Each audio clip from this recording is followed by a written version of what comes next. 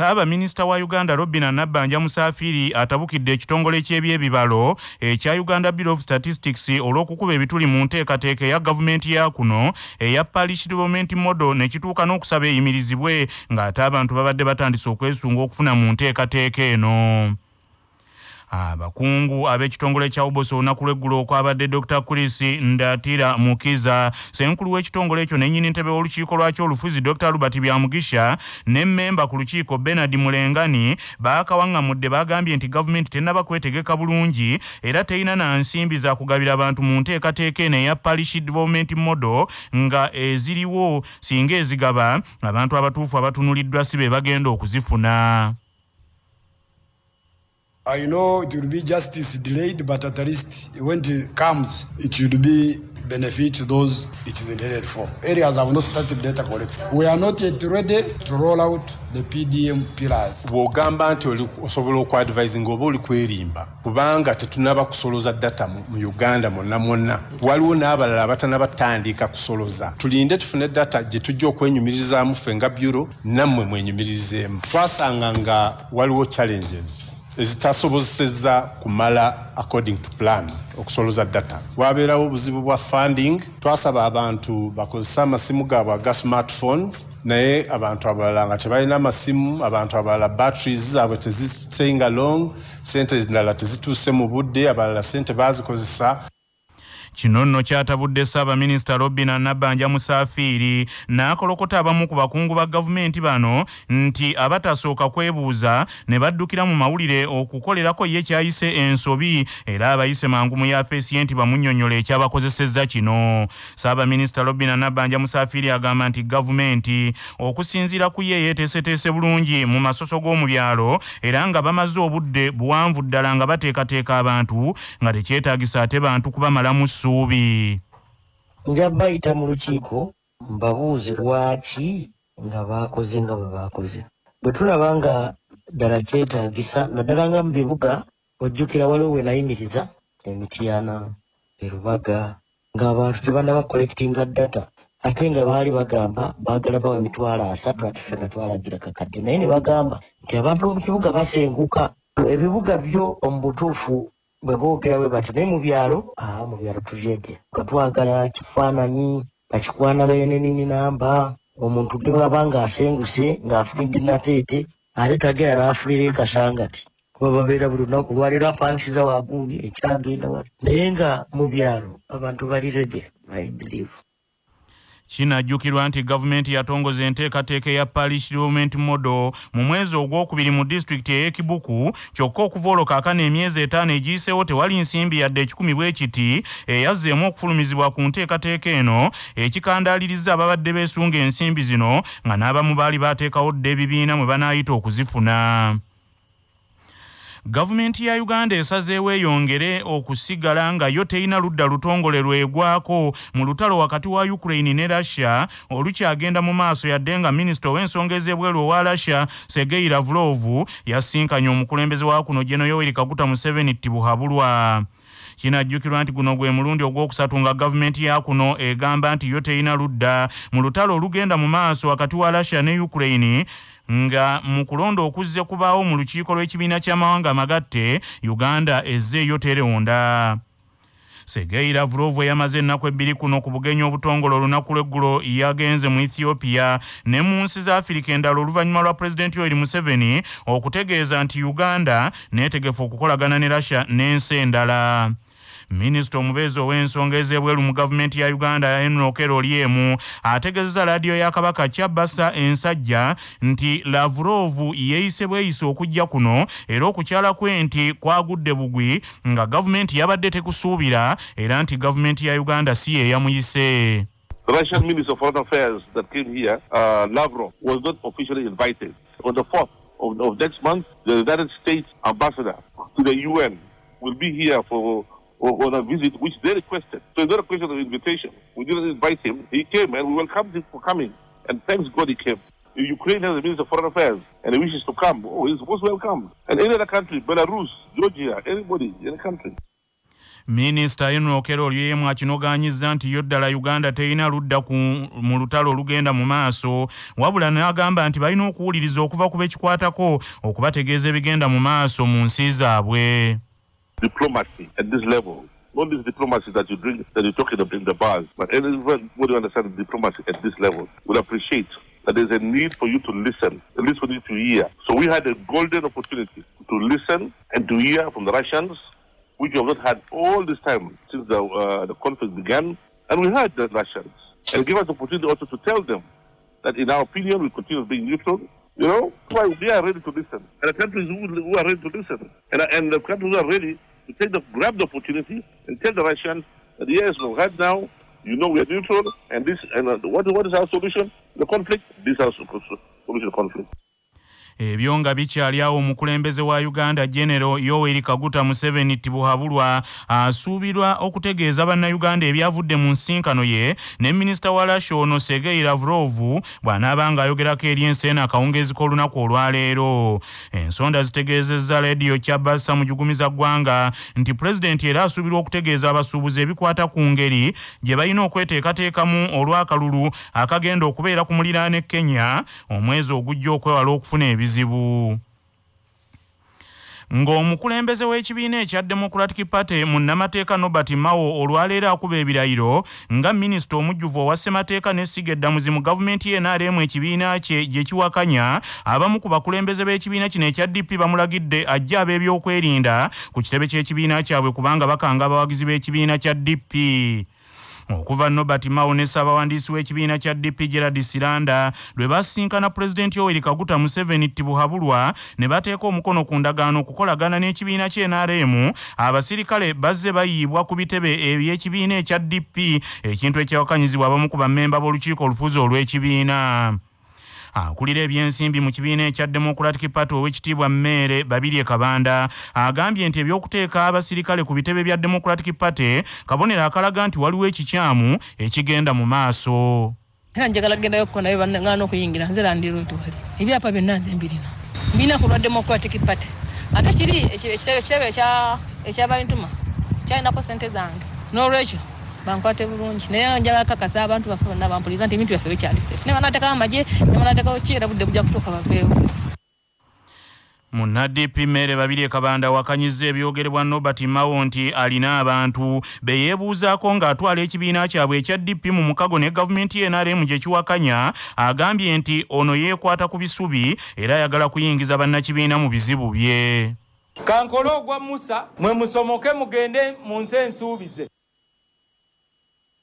Wabula omwogezi w'ekibiina ekya Democratic Party Enoko Okello Piola Amanu asekeredde omubaka Mmere Babirye Kabanda ne banne ku ky'okujja abakuumi ku kitebe, agambye nti bano be baba tebalina musango gwe bateekateeka kukola nti lwaki ate baagala nti okugenda ku kitebe ky'ekibiina kino wasooke kuggyibwayo magye.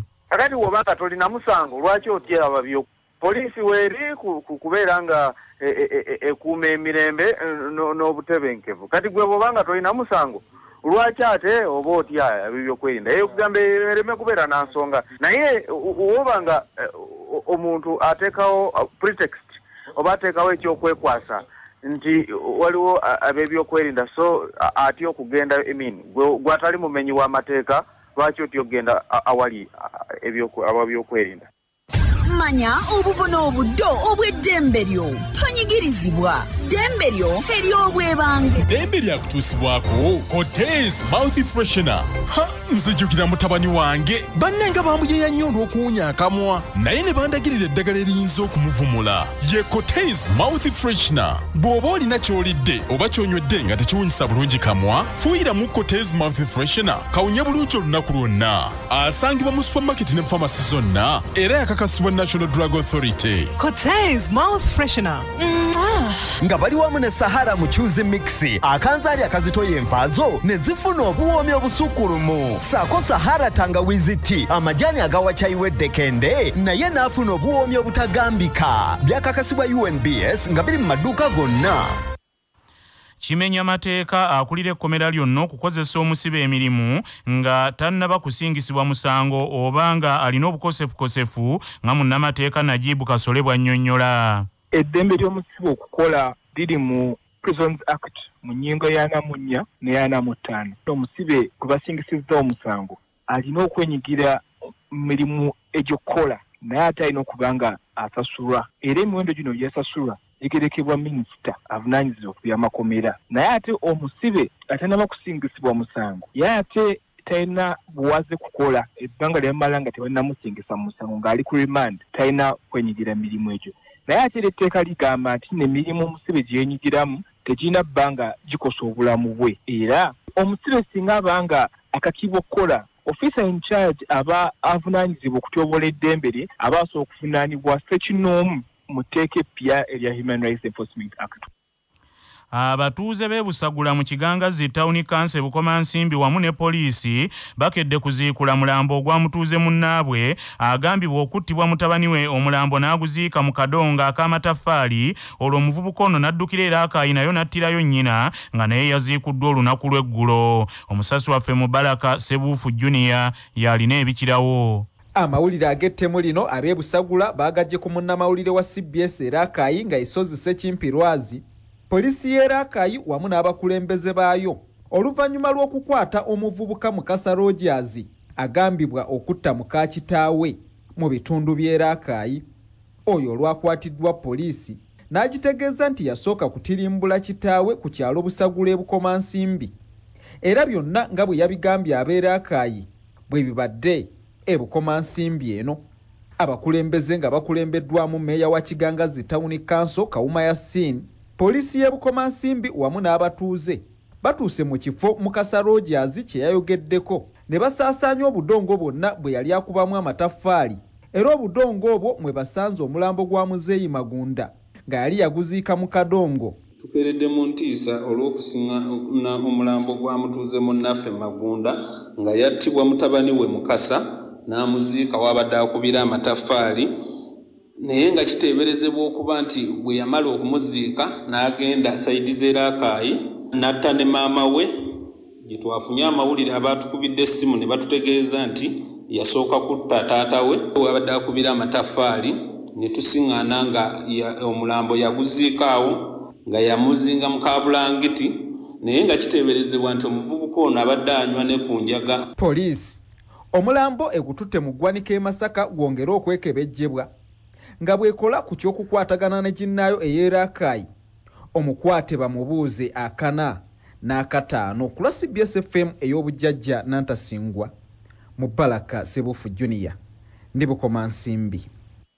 Ministry ey'ebyobulamu eyongedde okuyiwa eddagala erigema lumiima mawuggwe wakati mu kukukkuluma olw'omuwendo gw'abantu omunene nga bano baganye okumalayo doozi 2 ezeetaagisa mu kulwanyisa lumiima mawuggwe. Ensonda ziraga nti eddagala eriyiiriddwa lya kika kya Pfizer okusinga nga doozi zikunukkiriza mu bukadde 4 nga lino ennaku zaalyo zibadde ziweddeko. Kino kyongedde okweraliikiriza abakulu mu Ministry y'ebyobulamu abali ku ddimu ly'okukunga bannansi bagemesebwe naddala mu kiseera ng'obulwadde bwa lumiima mawuggwe bujojobya ensi ez'enjawulo ng'ate n'obulwadde obwa monkeypox nabwo bwasonze.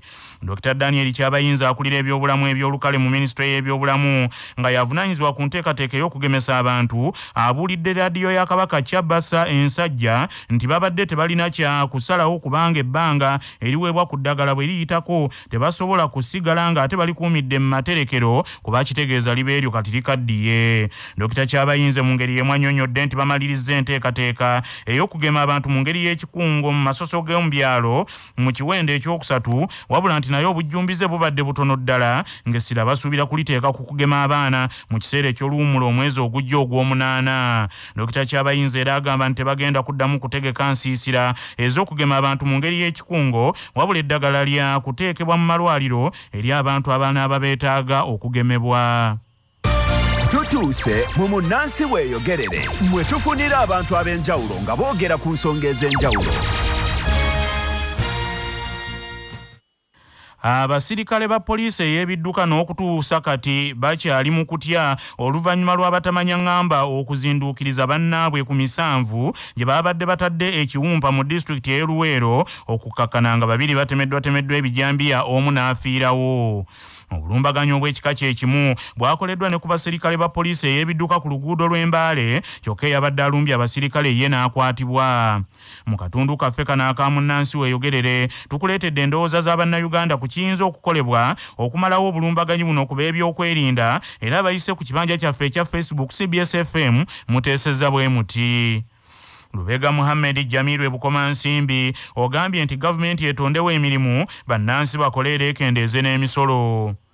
Nkambo Steven ogambye nti ndowooza kino ke kituuse ku b'ebyokwerinda kibayamba okwongera okukuuma bannansi.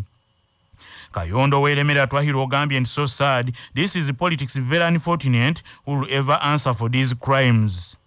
Vincent Nsubuge Najjemba oteesa nti ekirina okukolebwa kwe kwesenyiwa okugobaganya abantu ku mirimu gyabwe gye babeera beetandikiddewo okugeza abatembeeyi. Musumba Simon ogambye nti ekiyinza okumalawo obulumbaganyi kusomesa abantu ddiini kubanga ne bwe babasiba era bwe banaaba tabajja kuddamu. Nsigalira Dennis ogambye nti ekikulu bwe bwavu obukudde ejjembe ensi yonna ng'ate gavumenti yatuvaako dda. Nsereko Solomon King ogambye nti kukyusa bukulembeze kyokka kimala. Abubeka Nsubuga ogambye nti buli muntu abembega wa munne. Muku Roberts ogambye nti bate abaasibwa Sewanyana Segirinya n'abalala. Mulindo Edward ogambye nti ono Katemba akolebwa okutuwugula nga wasibwawo obutabanguko okutujja ku mulamwa. Buyinza Lawrence Katulaga ogambye nti ssente eziteekebwa mu by'ebyokwerinda zikola ki ng'ate obulumbaganyi bwe buti bweyongera bweyongezi. Byanse Kampungu ogambye nti ebbeeyi y'ebintu bw'enaatereera ebyo byonna bijja kuggwaawo Kampungu ku katale tuwuliriza. Nantongo Trace ogambye nti aba trafiki babateeke mu bifo ebirimu abantu okugeza ng'abali emayakulu e Masaka so si mu nsiko nga obulumbaganyi we bwabadde. Kanyike Saulo ogambye nti batugamba nti Segirinya ne Sewanyana be baali mu gw'ebijambiya, kati tugambe nti be bali mu luku olwo Uganda enyuma wamaffe kubayita babiri tutumbudde.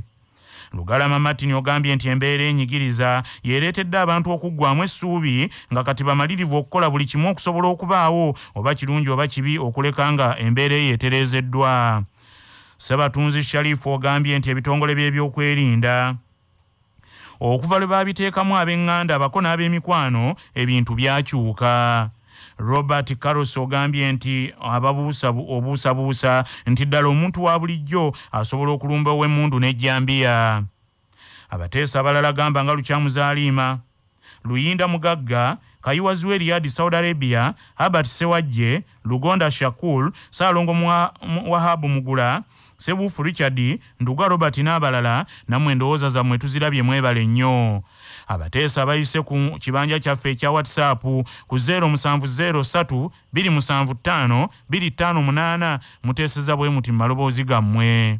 Sebwana David, oluusi gavumenti yaffe naye tumalamu amaanyi kubanga yatugamba wano nti abakola ebyo yabakwata, naye kati twebuuza ate abo bava ludda wa? Musa Walusimbi e South Sudan bateekawo pulojekiti esobola okuwa abavubuka emirimu kuba ebbula ly'emirimu lingi nnyo. Swata Vincent nga ndi buto ekiyinza okukolebwa okulaba nti abo ababa bakwatiddwa bavunaanibwa amateeka ng'obuyinza bwe bulagira, kubanga ebiseera ebisinga abantu abo ne bakwatibwa tebabeera ko oluusi kye bakolebwa ate atalina misango ne bavundira amakomera. Tusaba okunoonyereza kwa poliisi kugiweemu ey'obufuzi. Kiviiriddeko obumenyi bw'amateeka obw'engeri eyo okubeerawo kwe kubeera nga abakulembeze we boogerako eri eggwanga kubiriwo mu kaseera kano babalaata bubalaazi. Nze kyenteesa ku poliisi ya wano yongere okutraininga abasirikale baayo kababe abo ba trafiki. Ekisookera ddala babeera bagangayidde, babeera n'obuwalagi nga babuyonkerera, bo bafa ku kimu kya mmotoka tebabeera na byakwerinda, naye bo batunulira mmotoka eva eri etisse eki eva eno erina ki, aliwo gwe tukwata aliwo gwe tujjako ssente. Agombitabo Kalemba Richard, kakati nze kyendaba ekiviiriddeko eyo embeera enkonomi efuuse enkonomi. Zowulidde sindowooza z'abakulu abaddukanya leediyo eno era sindowooza z'abakozi abaweerereza ku leediyo eno wabula ndowooza z'Abannayuganda ku mutendera ogwa kinnoomu. Nga tujjukira amatikira ga Kabaka ag'omulundi ogwa-29 katwejjukanye obumu ku bubaka bw'Omutanda eri abantu be.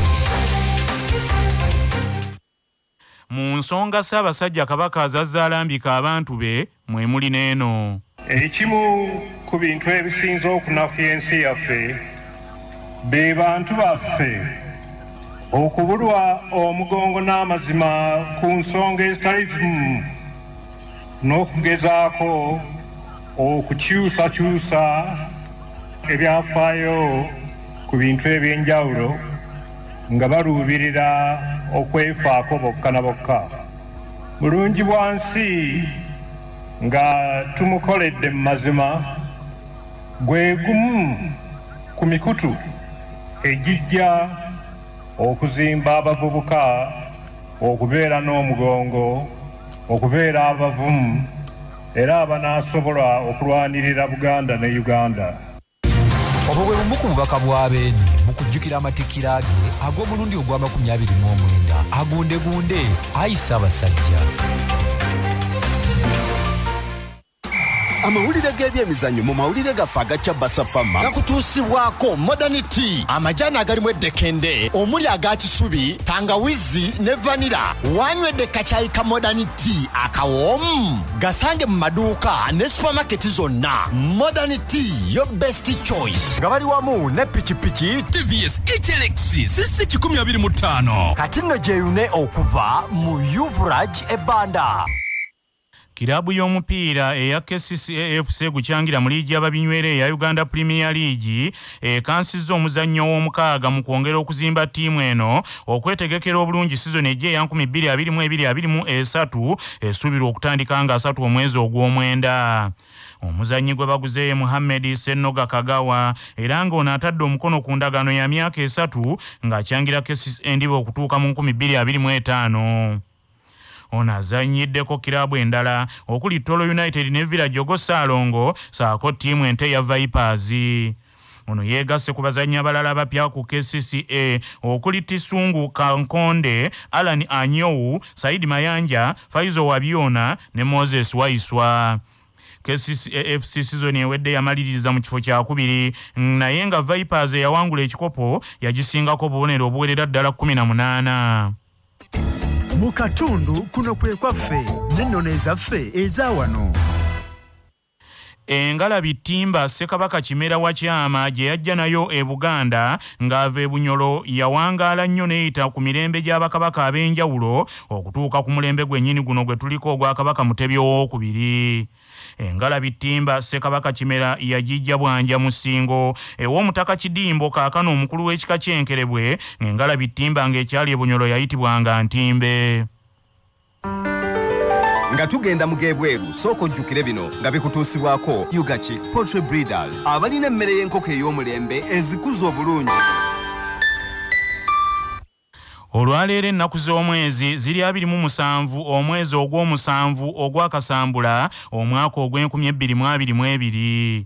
Bwe lwali bwe luti mu 2019 gy'emyaka 3 egyakayita eyali nnyini ntebe w'olukiiko olufuzi olwa leediyo ya Kabaka Kyabassa ow'ekitiibwa Godfrey Kaya Kavuma yava mu bulamu bw'ensi eno ng'atemera mu myaka egy'obukulu 81.